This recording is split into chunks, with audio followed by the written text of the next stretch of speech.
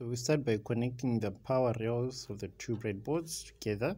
I'm sure you've noticed that commercial motion activated lights do not turn on during the day. Let's add this feature to our own modified light bar. And the way we're going to do it is by taking the light sensor circuit we made in a previous video and adding it to our modified light bar. So we start by connecting the power rails of the two breadboards together. Then we take the sense line connected to this Arduino A0 and connect it to the Arduino that's controlling our modified light bar. At this point, we can safely remove the second Arduino from the circuit. We then now move on to modifying the code.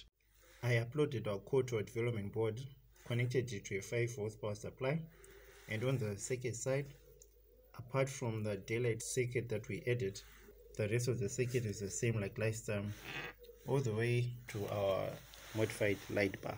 Now you will see that if I move my hand in front of the motion sensor, our light will remain off as long as there is enough light in its surrounding.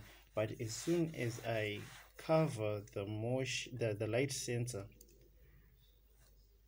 and simulate light time, find that our light immediately lights up if it detects movement, like so. So this means that our upgrade was successful and that our light bulb will only turn on when it detects motion during nighttime.